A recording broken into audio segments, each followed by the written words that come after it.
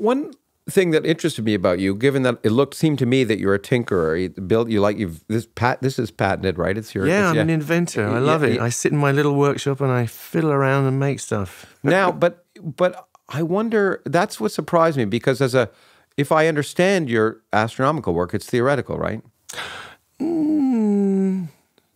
No, not really. Not really? No, I was an experimental astronomer. My PhD is about spectroscopy, looking at movements of lines. But not building spectroscopy. Yeah, I built my spectrometer. I you built did? the whole bit. Yeah, I built the spectrometer, the coelostat that went with it to direct the light into it, and I built the electronics, very crude electronics, in the 1970s, which processed the information. No, it was a purely... Yeah, it was experimental PhD, but you have to bring some theory in to figure out what you're looking at. Okay, that makes more sense. I just seemed to me that, given everything else I knew about you, that I would have been surprised if your science wasn't involved in building and including the electronics to some extent. Yeah, I hated it.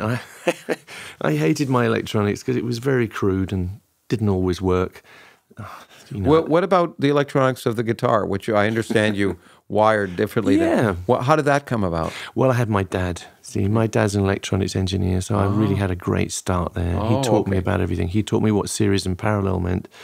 And I wasn't as good as he was ever. He just lived and breathed electric currents and PDs and stuff, but he taught me that, so it makes very good sense that we rewire the guitar. Well, we wired the guitar in a way that was different from anyone else at the time.